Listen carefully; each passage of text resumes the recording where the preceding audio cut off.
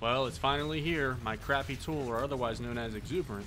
I honestly can't believe it got this far. When I first started this tool, it was just to automate a few things and mess around with some stuff in the tags.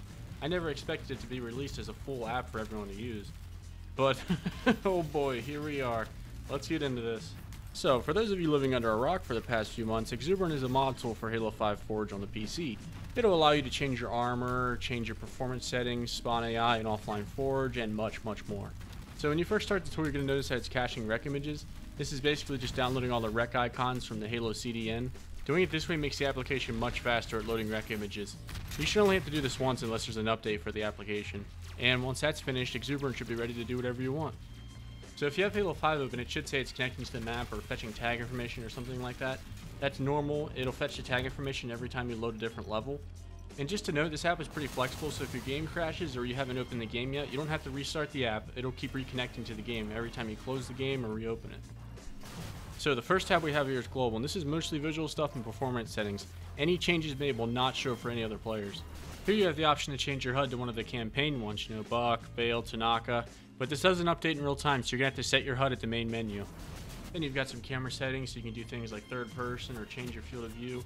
Now, the field of view actually is fixed. I know there was other apps that let you change the field of view, and whenever you'd spawn or boost, it would make this weird distorted zoomed in effect. I actually fixed that in my application, so that won't happen now. So field of view almost perfectly works aside from a few things with ADS and zooming on the sniper rifle scope. And there's also an option to apply the field of view to your third person camera whenever you're in a vehicle. Then there's some settings for a third person camera, and there's also a list of camera tracks at the bottom so you can customize the third person camera. And then we also have first person assassinations, which are pretty self-explanatory. The last area we have on this tab is performance settings. This is for people that are struggling to run this perfectly optimized game. You can also use it to increase visual fidelity for people with based rigs. Alright, now let's jump over to the local only tab. Ooh.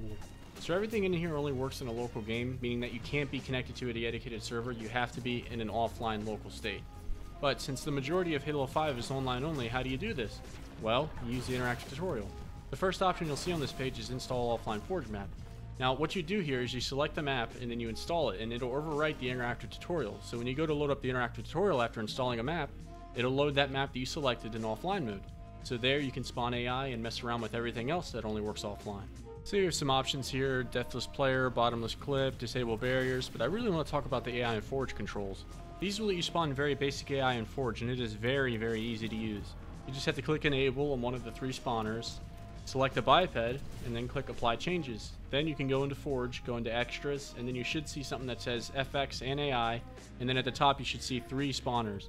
That's the basics. From there you can change your respawn time, you can change the team if you want the AI to fight each other, you can change your grenade if you want them to actually use grenade, you can change their primary weapon, their secondary weapon. Now if you want them to use a rec weapon, you can change their weapon configuration tag. The weapon configuration tags are basically just weapon properties applied to a base weapon. This is so they don't have to make duplicates of weapons when they want to add a scope or change how much damage or the projectile. So if you want to make crazy weapons, you can use these. It should be noted, however, that some of the weapons don't work with the AI. They don't have firing properties for it, stuff like the Halo 2 battle rifle or the Halo CE Magnum. I'll be adding support for these in a future update, but right now I just didn't feel like adding it. That's pretty much it for the spawner settings. Now there is an option for overload protection. Enabling this will basically stop the AI from spawning after I think like 53 bipeds on the map. You really want to enable this because if you overload the map with too many characters, the sky will start disappearing and a bunch of objects will start rendering and de-rendering at once. You don't want to overload the game engine because it'll just look bad. So if you enable that, it shouldn't go over the limit. So anyways, let's jump over to the customization tab. Now I think this will make PC only players very, very happy because as you know, you can only unlock Rex on the Xbox. So in here you can basically change any of your appearance settings that you could change on the Xbox. Armor, weapon skins, emblem, but the thing is, it's all already unlocked. You don't have to grind for it, you don't have to do anything. Every single item in the entire rec pool is in here, even 343 exclusive stuff, so I think people are going to have a lot of fun with this. Now all of these changes will apply in-game in real time, except for your announcer and your emblem. You have to change those at the main menu. Your weapon skin can change, but you have to die and respawn first. If you don't know which rec to pick, there's always the shuffle button, which will select recs at random, and if you want to change which rec to randomize, you can change it in the shuffle settings.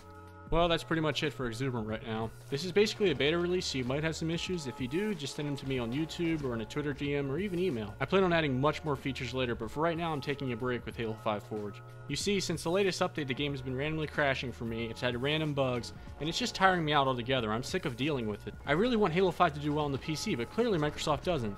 So I'm going to be focusing on older Halos and other games for right now until they get their shit together. So I'll see you guys next time, and I hope you enjoy.